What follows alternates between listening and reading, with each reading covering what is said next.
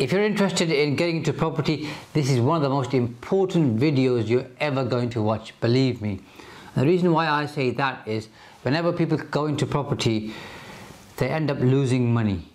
That's inevitable. Some small amounts, some large amounts, depending on the type of deals they're doing. Let me share with you one example that I went through. So this is a real live case study about me. Bought a piece of land in northeast Lincolnshire, had never been there, referred to me by somebody who I knew reasonably well. I was assured we'd get planning on it. It's 11.8 acres, so a decent piece of land. Bought the land, paid cash for it, applied for planning for I think 6 5-bedroom houses with triple garages, and on the day we were supposed to find out from the council, I think 3 days before, we had about, I don't know, 20 odd complaints or objections from people. And as I understand it, there's only about 6 or 8 people who live in the village. So I have no idea where all the complaints came from, by the way, but they did. And the planning was refused.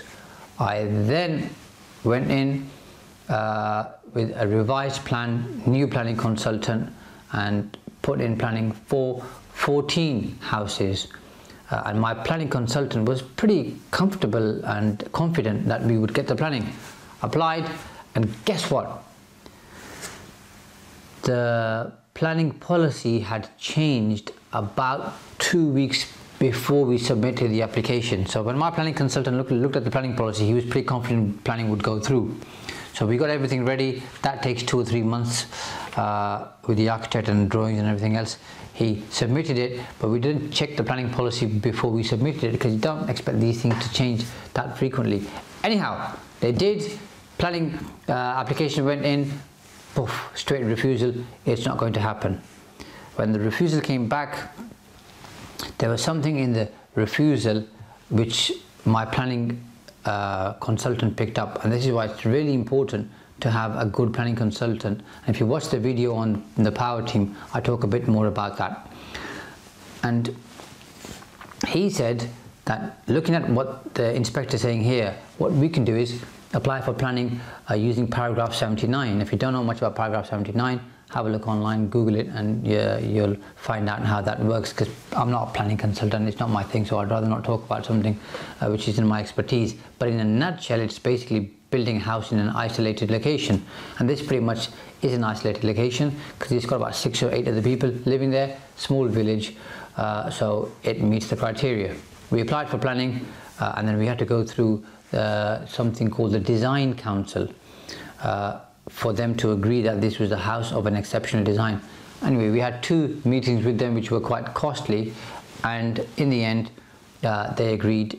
Well, in the end they thought the house was of an exceptional design because we used a really fantastic architect, and I'll give him a shout out on another video. In fact, I might even interview him so you can hear from him. Fantastic firm, and it's a beautiful design. And with that, in fact, what we'll do is we'll include one of the photos in this video right about now, so you can see the design. So as you've seen, it's a really fantastic design, and the design council thought the landscaping wasn't quite right. We did make those changes. They still weren't happy. We went back to the council, worked with the head of planning, and he felt the landscape was pretty decent, so he supported the application. It went through to the planning committee, unfortunately, and the planning committee decided in favor of the application, so it went through. The point I'm trying to make to you is this: when you're doing property deals, don't go in blind. Make sure you do your research. Even if somebody recommends them to you who you know very well and you regard them, still do all of your homework to make sure everything's fine. But more importantly than that, things are going to go wrong. You're going to make mistakes. You might buy a property which is really bad, or you might buy something overseas, which I don't do nowadays. I did do that once, by the way, which is a different story for a different video. And you just got to persevere, and if you persevere, you will find, more often than not, you find a way around it. and you also got to pay your entry fee when you go into business and also into property, and that entry fee is the mistakes you make and how costly they are. Anyhow, coming back to my story, we got planning and we're in the process of selling that particular property, so hopefully somebody will buy it, and whoever buys it will have a beautiful house to live in, and it's probably worth about £2 million when it's fully done up, but it is out of this world. It is a one-off piece.